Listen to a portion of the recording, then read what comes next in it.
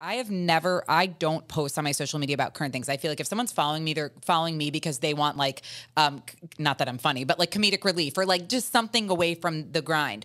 This is all I'm thinking about. It's all I'm watching. It's all I am reading. And I am going to fucking post about, I can curse on your podcast, Absolutely. right? Yeah. And I am going to fucking post about it. Yeah. And I've had people that have thanked me and been like, I didn't know X, Y, or Z. So if one person from my small, not that big following, one person is either motivated to support or learn something, then I will post every day.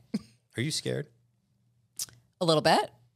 Yeah. After I read what this is, the mobilization of violence against Jews everywhere on the 13th, ironically Friday the 13th. I mean, I don't know if that has anything to do with anything. I didn't think about that. Are you on it? Are you scared? I'm not like scared walking out of this studio into my car kind of thing.